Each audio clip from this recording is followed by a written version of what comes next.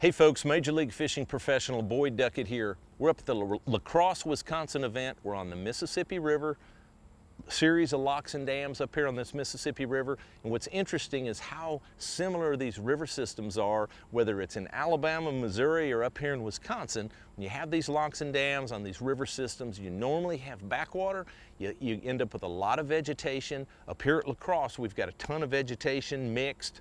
We've got milfoil, all kinds of eelgrass and duckweed and junk floating in the water.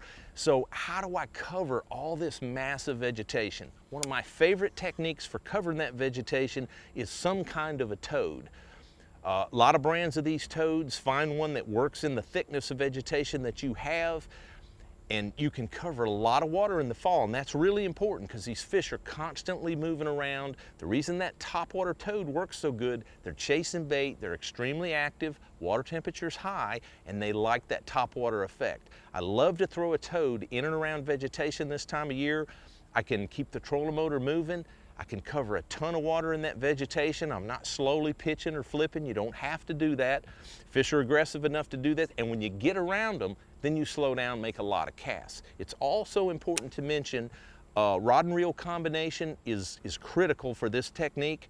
I'm going to use a high-speed reel. This is a 7-to-1 reel, 7.3 medium heavy rod, fairly stiff, and if you've noticed, I have braided line on here.